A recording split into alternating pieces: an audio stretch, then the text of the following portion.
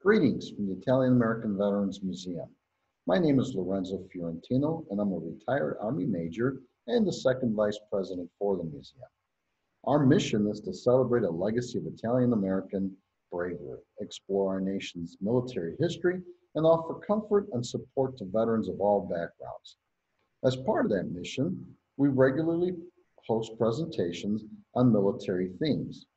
Today, I'll be discussing my book, Illinois Military Monuments. I decided to write this book in order to capture in pictures monuments for prosperity, some of which are disappearing, and more importantly, to honor our Illinois hometown heroes who those monuments are representative of. In 1869, Bloomington erected in the center of Franklin Square to commemorate the McLean County citizens who died in the Civil War. Over the years, the monument began to disintegrate. A committee was created in order to fix the monument. But unfortunately, the material of which the monument was constructed was so perishable that the entire monument was in danger of collapsing. Former Governor Joseph Pfeiffer lobbied for the city to tear down the monument and build a new one in Miller Park in Bloomington. The lower half of the monument was saved and is currently located at the Bloomington neighborhood of Briarwood. Helmut Park had a World War II U.S. Army M3 Stuart tank as its memorial from 1947 to 1998. In 1970, it was moved from its original location on Grand Avenue to the Circle. In 1999, it was sent to the Kenosha Military Museum and replaced by an artillery gun. This photo shows the 1st Infantry Regiment Armory of the Illinois Army National Guard. The 1st Infantry Armory, aka 1st Regimental Armory, or the 131st Infantry Armory, was located at the northwest corner of South Michigan Avenue and East 16th Street. It was built in 1891 and demolished in 1967. The 1st Infantry Regiment of the Illinois National Guard was mustered into federal service in April of 1917.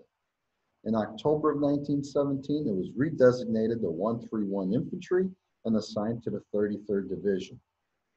In May of 1918, it arrived in France with the division, and they participated in the Somme and Meuse-Argonne offensives from August 8, 1918 till November 11, 1918. In June of 1919, they were demobilized at Camp Grant and recognized as the 1st Infantry National Guard. On December 13, 1921, the 1st was redesignated as the 131st Infantry and assigned to the 33rd Division. This monument on the right commemorates Fort Dearborn. It was built in 1803 beside the Chicago River. It was burnt down in 1812 during the War of 1812, and the second fort was reconstructed on the same site in 1816. In 1837, the fort was decommissioned. Parts of the fort were lost to the widening of the Chicago River, and there was a Chicago fire in 1857. The last vestiges of the fort were destroyed in the Great Chicago Fire of 1871. This memorial is all that exists of where it once stood. The postcard depicts the 120th anniversary of the Fort Dearborn Massacre of 1812 during a century of progress during the Chicago World's Fair in 1933. A dedication was held on October 7, 1896 for the Civil War soldiers that fought and were honored in the Hope Cemetery in Galesburg. Robert Todd Lincoln, son of President Lincoln and himself a Civil War veteran, gave a speech in front of the pedestal. If you notice the picture to the left, there's no soldier yet. However, schedules being as they were, the president's son could only be there on that specific date, so they went ahead with the dedication anyway. The picture on the right is the monument as it stands today. This monument is Peoria's Civil War monument and affectionately named the Shaft. It was dedicated on October 11th, 1866 to the over 600 Peoria Union Civil War soldiers who gave their lives to help preserve the Union. This monument may have been the first of its kind in Illinois, and perhaps one of the first of its kind in the nation. It stood on the courthouse lawn for 96 years before it was dismantled in 1862 to make way for a new courthouse. On October 12, 2019, a remembrance ceremony was held and was dedicated on the Springfield Cemetery in Peoria, the picture on the bottom right. It is also located just inside the cemetery entrance on Prospect Road. So what happened between 1962 and 2019? Some pieces of the monument ended up being destroyed. Other pieces ended up in the marina where they were forgotten for 55 years. The quarry that produced the monument, fortunately, was still in business and still had the original plans of the monument, so they were able to restore it, including, as you see at the top of the monument, Old Abe to its original glory. The Task Force Phoenix Memorial that was dedicated at Camp Phoenix, located just outside of Kabul, Afghanistan on August 29, 2009. It remained in place until the base was closed in 2016. And then it was removed and sent to the headquarters of the 33rd Infantry Brigade in Urbana, Illinois. Phoenix lost 43 warriors, including 2 French, 2 Latvians, 3 Afghan interpreters, 36 Americans from different components and states. 18 of those were from Illinois. The 33rd Infantry Brigade served in Afghanistan from October 28, 2008 to August 29, 2009. The overseas deployment to Afghanistan of nearly 3,000 Illinois National Guard soldiers from 30 units across the state was the largest in state history since World War II. The 33rd Infantry Brigade was awarded the Joint Meritorious Unit Award. Illinoisans have served our state and nation for nearly 300 years. Under the French in Kaskaskia, residents participated in the first militia muster in 1723. In 1728 and 1729, Illinois militia joined Colonel George Rogers Clark and fought the British, contributing to the victories of the American Revolution. Captain Abraham Lincoln enlisted during the Black Hawk Wars, becoming a member of the Illinois militia on April 21, 1832. During the Civil War, 250,000 Illinois militia served. In 1918, Colonel Otis Duncan became the highest-ranking African-American soldier in the entire American Expeditionary Force during World War I. In 1942, soldiers from Company B, 192nd Tank Battalion, suffered severe hardships as POWs at the hands of the Japanese during the Bataan Death March. During Korea, many Illinoisans were used as to muster into units that were deploying for active duty. During Vietnam, pretty much the same thing. However, one Illinois unit was deployed in its entirety, the 126th Applying Services Company. During the Gulf War, the 233rd Military Police Company and the 1644th Transportation Company were deployed. During the Global War on Terror, many units have been deployed. And, of course, throughout the Illinois National Guard's history, we have taken part in peacekeeping missions throughout the world. Illinois Guardsmen have earned 113 Medals of Honor. General George Rogers Clark was an American surveyor, soldier, and militia officer from Virginia who became the highest-ranking American patriot military officer on the northwestern frontier during the American Revolutionary War. He served as a leader of the militia in Kentucky throughout much of the war. He is best known and celebrated for the captures of Kaskaskia and Vincennes in 1778 and 1779 during the Illinois Campaign, which greatly weakened the British influence in the Northwest Territory. The British ceded the entire Northwest Territory to the United States in 1783 during the Treaty of Paris, and Clark has often been hailed the conqueror of the Old Northwest. Clark's major military achievements occurred before the age of 30. Afterward, he led the militia in opening engagements of the Northwest Indian Wars, but was accused of being drunk on duty. He was disgraced and forced to resign. Despite his demand for a formal investigation into the accusations, they never came. He left Kentucky to live on the Indiana frontier, but was never fully reimbursed by Virginia for his wartime expenditures. During the final decades of his life, he worked to evade creditors and suffered living in increasing poverty and obscurity. He was involved in 2 failed attempts to open the Spanish-controlled Mississippi River to American traffic. After suffering a stroke and the amputation of his left leg, he became an invalid. He was aided in his final years by family members, including his younger brother, William, one of the leaders of the Lewis and Clark expedition. He died of a stroke on February 13, 1818.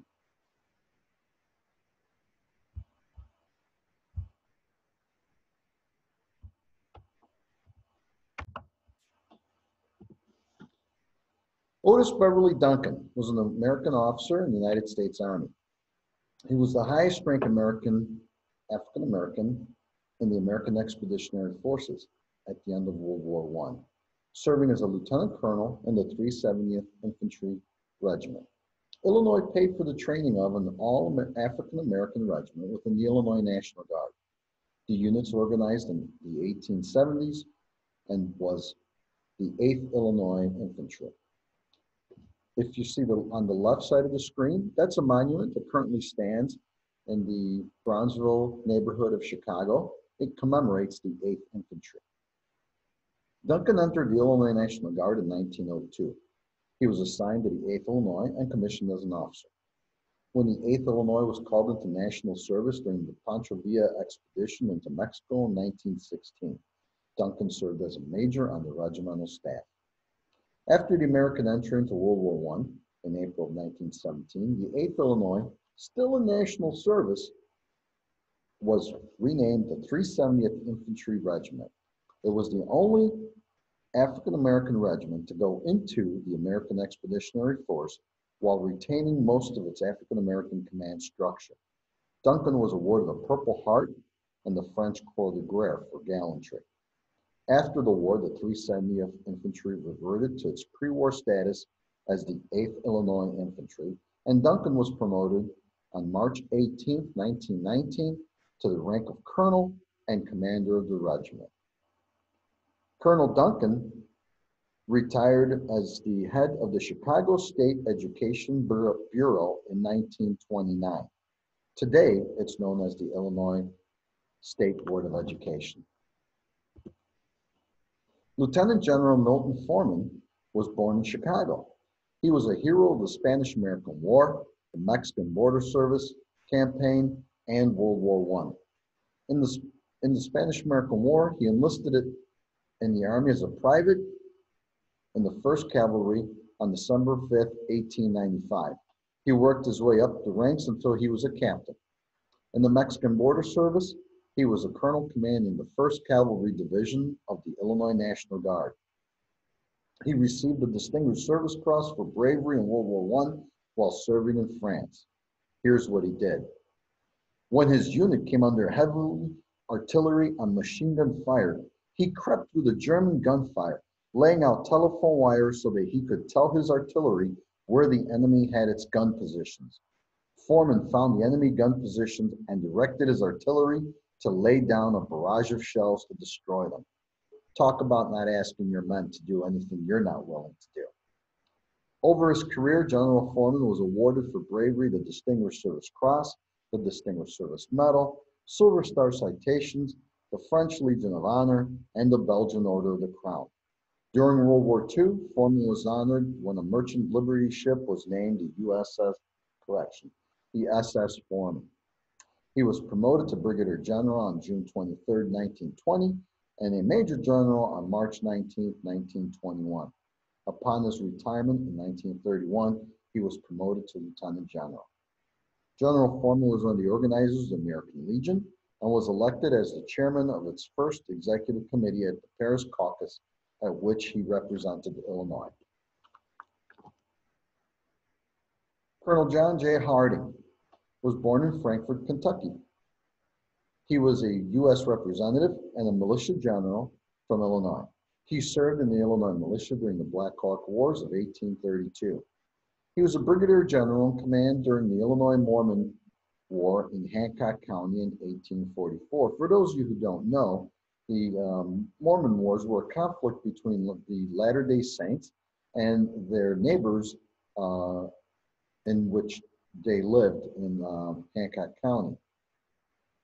After that war was over, he was later promoted to the rank of Major General. He was appointed prosecuting attorney of Morgan County in 1832. He served as a member of the Illinois House of Representatives in 1836 till 1842. He was co-editor and founder of the Illinois newspaper in Jacksonville in 1837. He was credited with helping to avert a duel between Abraham Lincoln and State Auditor James Shields. In February 1844, Harding was present on the USS Princeton when one of its main guns exploded, and he helped manage the aftermath of the disaster, staying on board for nearly a week. He recruited the 1st Regiment Illinois Volunteer Infantry, of which he was commissioned a colonel, and in February of 1847, he was killed at the Battle of Buena Vista, Mexico, after attempting to lead a charge against the Mexican battery. The outpouring of grief in his death was so immense, and Harding's funeral procession was attended by 15,000 people. Back then, that number is humongous. He was interred in the city cemetery in Jacksonville, Illinois. Harding County and several others are named in his honor. Abraham Lincoln, Illinois State Representative, United States Congressman, 16th President of the United States of America. He served as a captain in the Illinois militia during the Black Hawk War. In 1832, in the Rifle Company of the 31st Regiment Militia of Sangamon County, 1st Division. Lincoln never saw combat during this tour, but he was elected captain of his 1st company.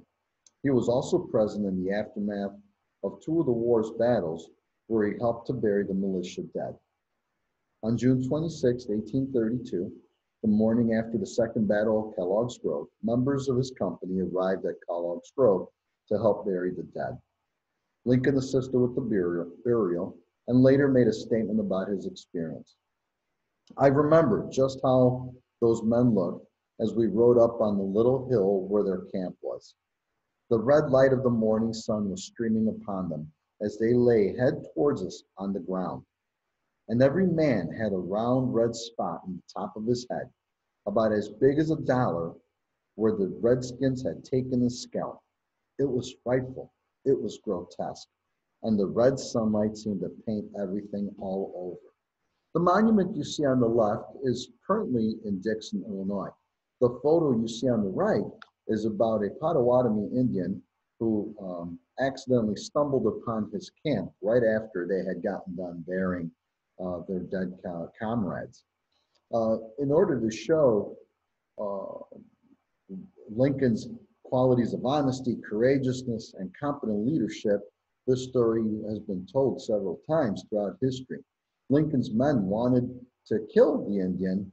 However, Abraham Lincoln put himself between his men and the Indian and said that that was not going to happen. Things got heated, but after a few minutes of heated arguments, his men stood down. Colonel Robert McCormick is shown on the left in his World War I uniform. He was a force of nature in Illinois politics for many decades. He was publisher of the Chicago Daily Tribune, the founder of WGN Radio in 1924, and the founder of WGN TV in 1948. For those of you who may not know, WGN stood for the world's greatest newspaper, the slogan of the Tribune. The Cantigny Woods Military Museum and Conference Center is west of Chicago, was Colonel McCormick's home. He dedicated to his beloved 1st Infantry Division, and till this day acts as a museum and a place where people can go and reflect and understand and the beauty of what he believed to be his gardens and he made it in an image to look like Cantigny in France. On the right, he is seen inspecting the 1st Illinois Cavalry. Veterans of the 134th Illinois Volunteer Infantry assemble in Chicago to remember their fallen. This photo is from 1885. The 134th Regiment, Illinois Volunteer Infantry, was an infantry regiment that served in the Union Army during the American Civil War. They were among the scores of regiments that were raised in the summer of 1864 and known as the 100 Days Men, in an effort to augment existing manpower and for an all-out push to the end of the war within 100 days. That was their own version of the surge, right, that we all heard about during the Iraqi and Afghan wars. However, the surge lasted a lot longer than 100 days, as we all know. Grandsons of Veterans Pioneer Squad Number 1 is pictured above, and it was dedicated in 1910, that photo was taken. They were organized in 1908. The eligibility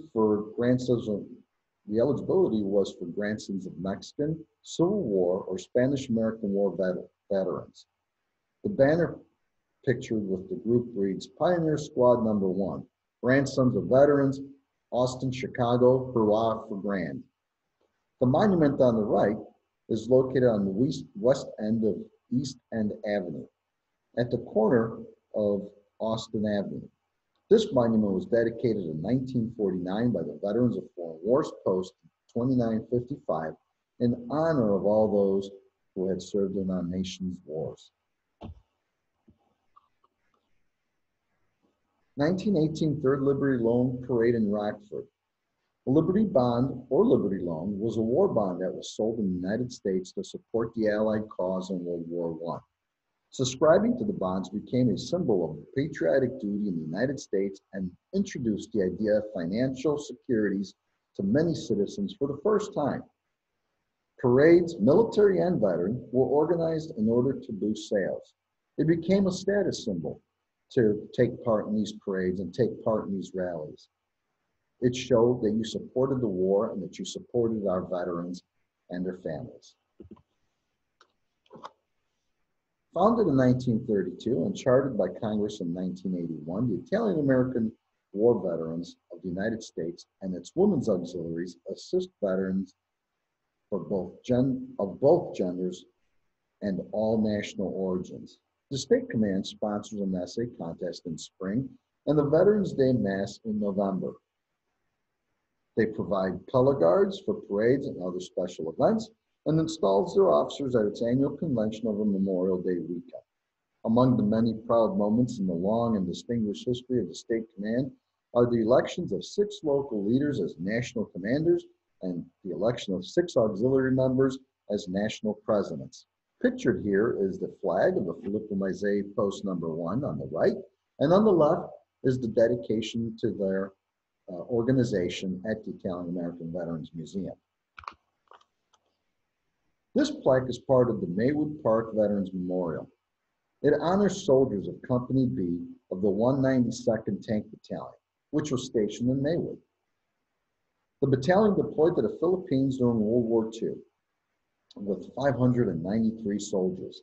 They were part of the infamous Bataan Death March. They returned to Maywood. Their return to Maywood was not as nice. Only 328 soldiers did not return from the Philippines.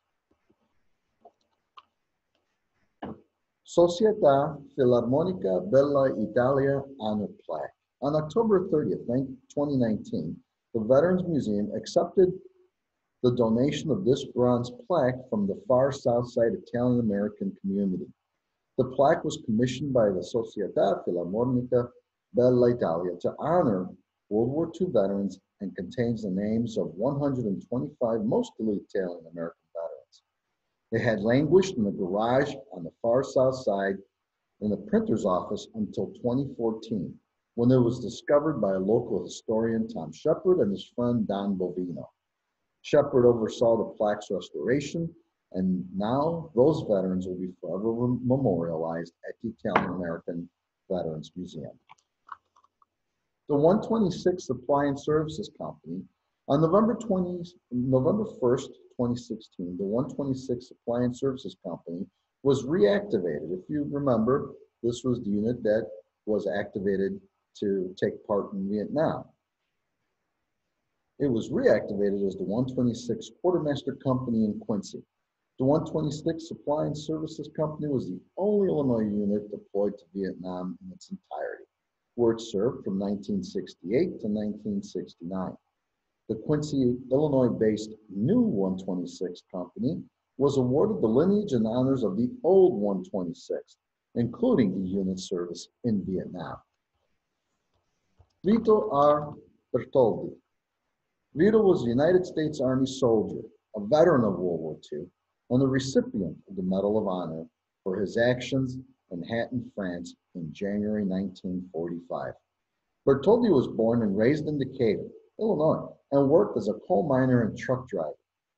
Though he was exempt from the World War II draft because of poor eyesight, he enlisted in the U.S. Army and deployed to France with the 42nd Infantry Division.